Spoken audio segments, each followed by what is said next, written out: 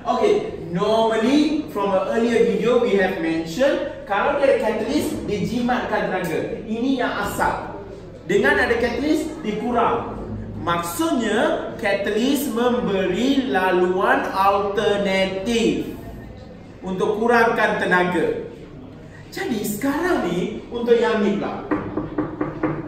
If you look carefully, same thing, y-axis, tenaga, energy, and kilojoule over mole. And biasa juga, this will be 50 around here, and your 30 is around here. Cuma je kalau kau tengok, sekarang ni dia start dengan 30. So, 30, 30, 30, 30, and it jump to 50 and 50 and 50 and 50. Maksudnya, kita tengok, this thing like this and like this. Of course, this is your bahan lah. Is your reactor. And ini adalah hasil. Very good. Okay. Macam mana nak sambung? Macam mana nak sambung? Sebelum masak, selepas masak, masa masak tinggi tak tenaga dia? Maka go up and down. Go up and down.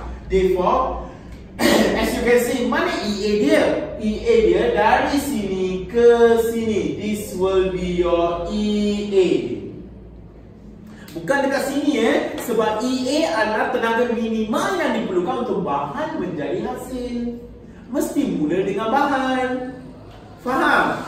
Then listen, as you can see, dengan ada catalyst. Dengan ada catalyst, going to be a smaller bit.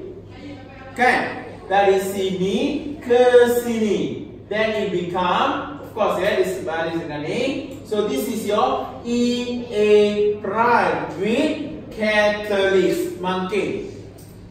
Kakak, abang, dengar. Dengar sini. Kalau kita tengok betul-betul dua graf ini adalah energy profile diagram. Gambar ada profile tenaga. Ada tak something different? Ada tak beza? Beza dia apa?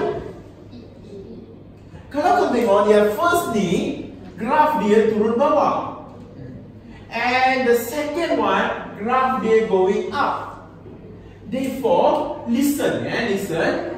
Apa starting point dia? 50 kan? Apa ending point dia? Maksudnya berapa dia kurang? 20. 20 tu bagaimana? Hilang. Keluar. Am I right? Therefore, graf yang macam ni, graf yang turun ni, apa dia kurang? Betul salah? Dia dipanggil sebagai, dia keluar. Keluar adalah exit. Exit. Maka graf yang turun macam ni, it is called as exothermic graph. Exothermic. Okay? Dalam bahasa Melayu EKSO. EKSO. Thermic. Okay? Bahasa Melayu exothermic. Exothermic. Kat sini pula starting dia berapa? 30. Ending dia berapa? 50. Dia masuk ke dia keluar? Dia masuk. Masuk berapa? Dia masuk 20. Masuk. Masuk bermaksud enter. Enter. Enter. Therefore, graf yang naik macam ni dipanggil sebagai endothermic. Endo is a thermic. So, kita ada graf exothermic, kita ada graf endothermic. Dua-dua graf ni adalah energy profile diagram. You don't worry. You will going to learn this in much detail dekat chapter thermochemistry. You will learn much detail in thermochemistry. Okay? So at this moment, you just need to know the shape of the graph, the name of the graph, how to measure the activation energy, That is more than enough for this chapter, which is rate of reaction.